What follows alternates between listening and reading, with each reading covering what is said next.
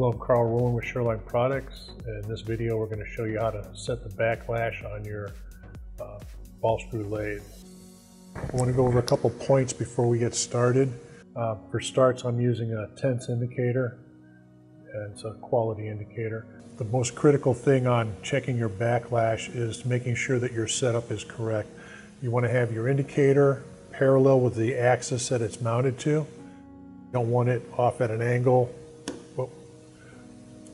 one way or the other. Okay, any angle other than parallel with the surface is going to give you a false reading or inaccurate reading as far as how much backlash you have. So this guy is now parallel with the Z-axis. The next one is the actual point of your indicator. I'm going to be indicating in the front surface of this tool post to check my Z-axis backlash. I want my indicator tip to be parallel with this surface right here. Again, if this is off at, say, a 45-degree angle, you're going to get a reading on this, but it's not going to be a 1-to-1 ratio because of the angle that you're at. So you want to have your tip close to parallel. Right there should be good. So right now I'm ready to go. If I jog my Z-axis in, you can see it's a pretty good relationship right there. And then what I would do is I'm on continuous, I would go to step mode and we'll put it on 10 thousandths, and I'd step in until it starts to register on the indicator. Right there's a good register. So right now it's actually registered. You want to make sure that your indicator is not pegged out either. You get a really good reading if your indicator is pegged and it's showing you absolutely no deviation, but that would not be accurate either. So I just clicked it to 1 thou, and I'm going to back it out, okay, to make sure that I'm inside the range of the indicator. I'm not maxed out. So we'll leave it at 2 right there. So this guy is set up to check our backlash right now, just the way it is. When you're checking your backlash, you don't want to use your hand pulse generator. You don't want to use the jog. What you want to use is MDI and give it a command to move a specific distance. Whether you're in jog or on the hand pulse generator, the amount that it moves in those two modes is not going to be accurate.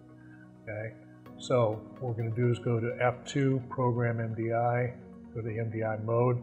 Right now the Z-axis is loaded in the Z- direction, so I'm going to punch in G code to move it 4 thousandths in the plus direction, and we'll see how much the indicator moves. So I'm going to go G91, which is an incremental move, G01, which is a linear move with a feed, not a rapid move, Z.004 for the distance I want the Z-axis to move, and a F2.0, which is a feed rate of 2 inches a minute, not a rapid move. And it went 2.5, 2 6/10, so I've got about 1 thou and 4/10 difference right there. Something I'd like to show you on this, with the indicator loaded, okay, I'm pushing and pulling on my saddle. You can see the indicator moving a few tenths in both directions, but it's bouncing back. This is the machine is tight.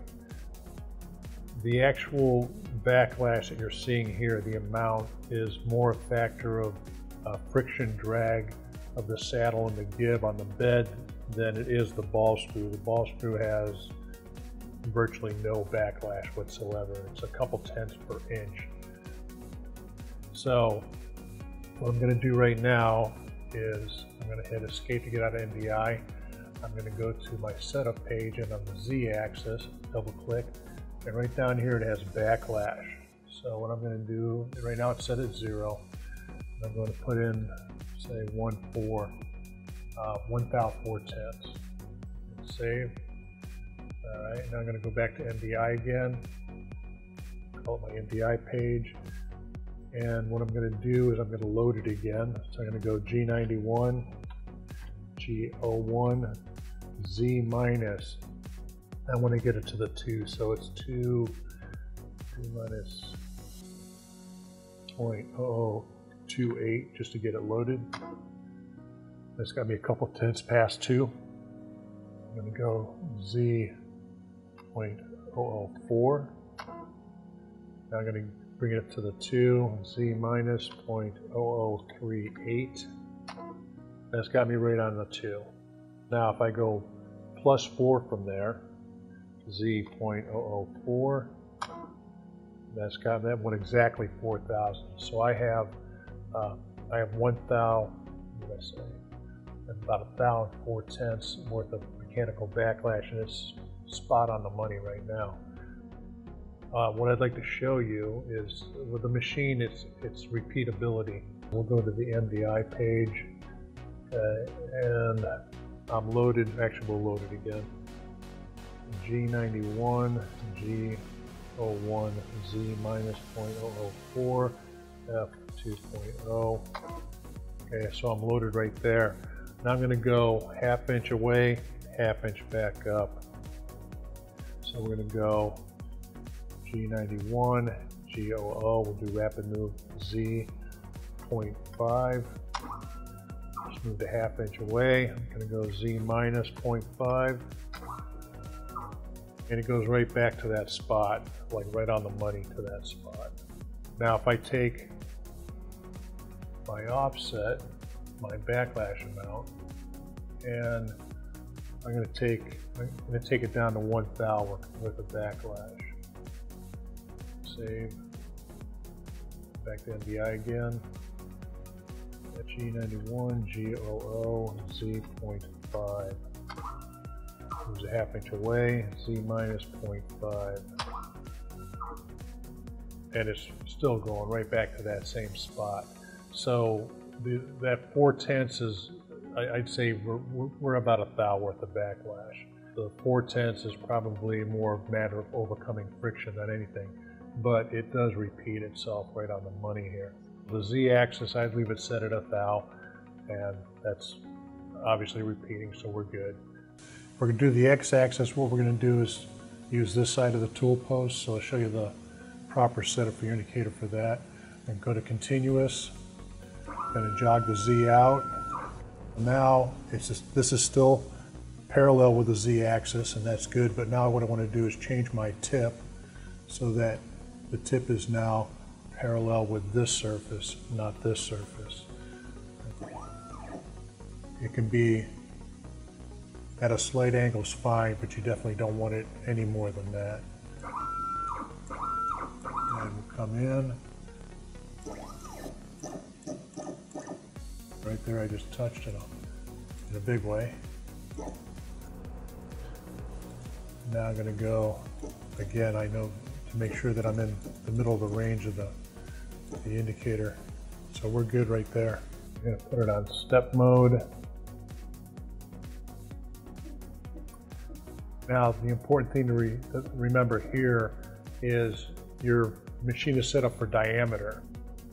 So if you tell it to move 1 thou, it's only going to actually move the cross slide ½ a thou, because that would be a diameter difference of 1 thou. So whereas on the Z-axis it was a 1-to-1 ratio, it's a 2-to-1 ratio now. So in order to have this move 4 thousandths, we have to actually give it a command to move 8 thousandths. So I'm going to go back to MDI, and I'm going to load it up to the number 2 again on the indicator. So I'm going to go G91, G01, X minus 0.0004, because it's off about 2/10, F 2.0, and it's got me almost there, X minus 0.0002. All right, so I'm right on the 2. Now I'm going to go plus 8 thousandths, and my indicator should move 4 thousandths. So I'm going to go X 0.008, and it's got about 1 thousandths right there. So I'm going to go to my setup screen again, F2, go to the X-axis, all right, and for my offset here, I'm going to put in 1 thou. Save it, go back to MDI. Now I'm going to load it back the other way. So G91, G01, X minus 0.006, F 2.0. All right, that put me right to the 2. And now I'm going to go X minus X.016. Okay, I'm off a little bit. X.0004. X minus 0.008. Load it back, so I'm right at 2. X 0.008 to bring it back. That's within a tenth, 2/10. So we have basically a thousandths worth of backlash on the Z, a thousandths in the X, and on the X it's the same thing. Okay, I can push and pull on this, and you can see the indicator moving a couple tenths, but it bounces right back. So holding a tolerance of a half thou or a few tenths here is definitely not going to be a problem. The same thing on this one. If I go G91, G00, X 0.5, moves away a half inch, X minus 0.5, let's go X 0.5, move away, X minus 0.5, okay, it's going right back to the same spot, X 0.5, X minus 0.5, we're tight right there. So repeatability and your backlash is set. This guy's pretty tight. Now we have set the backlash in both the X-axis and the Z-axis. You're easily within tenths on this machine. So this machine is ready to cut some chips and make some parts. Thank you.